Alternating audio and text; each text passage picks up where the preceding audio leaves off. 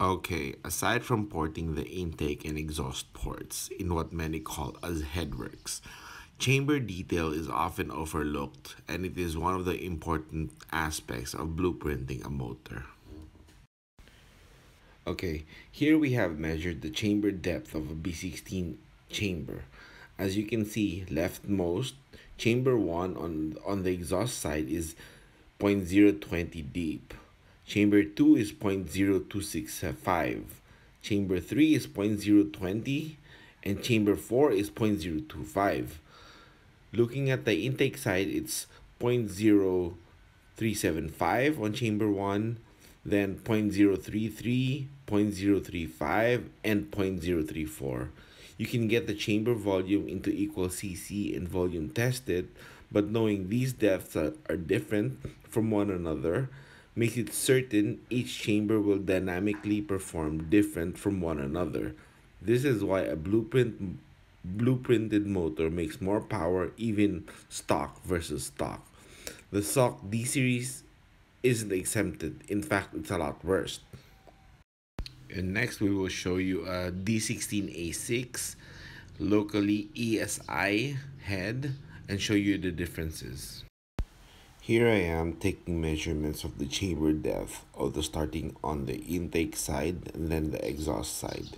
You can use a caliper to check, but we prefer a dial gauge for better accuracy. And you will be surprised at what we found. Having huge variations between chambers, which is not good for power or the gasket. Chamber 1 is 0.074 deep. Chamber 2 is 0.071 deep.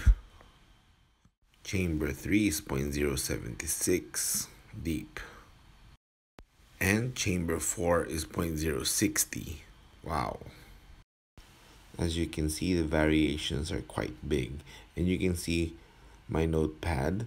These are the notes I have on just chamber detail alone. And it's just one of the many things involved in blueprinting an engine.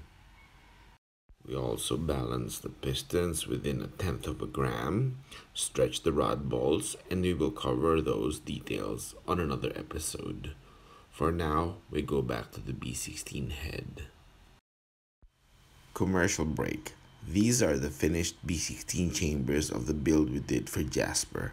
It is no surprise it runs good for the past 4 years, no trailer and non-pump gas, running 12 fives consistently. We got a link up here for you to check his races and projects. We will also have a link in the description below. Okay, back to the discussion.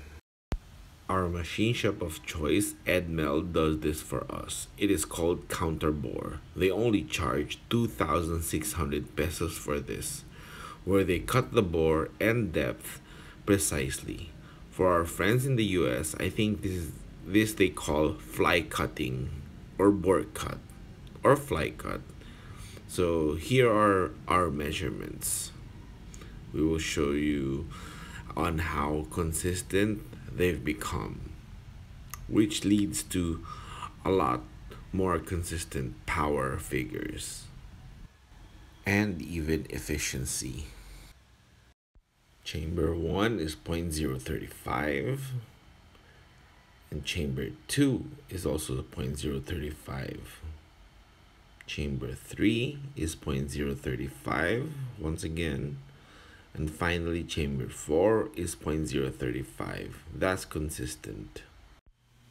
Now we are off to finish polishing the chambers, knowing we are on a very accurate and consistent foundation.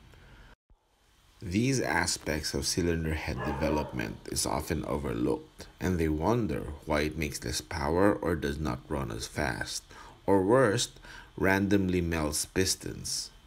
Just remember, without accuracy, the best parts will not be good enough. Thanks for watching, guys.